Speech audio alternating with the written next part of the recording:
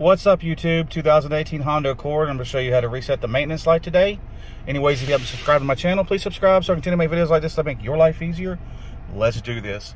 And your steering wheel controls right here, that back arrow, press that. You'll get to this screen, and you got a scroll wheel right here in the middle.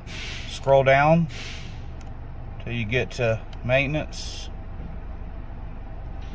Once maintenance is highlighted, push in on the scroll wheel, and it's going to tell you to hold that scroll wheel to reset.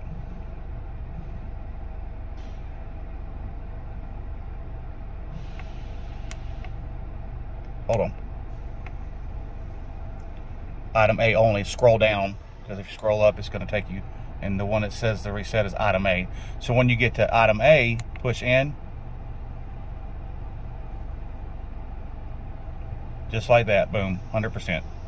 And to get back to your normal screen, whatever you want it on, just keep scrolling up and press in on that button. Boom, it'll take you back to whatever screen you want to go to. That's up to you. I'm not going to show you how to do that. Whatever screen you want. Anyways, y'all check like, y'all subscribe. Have a good day. Peace out, YouTube.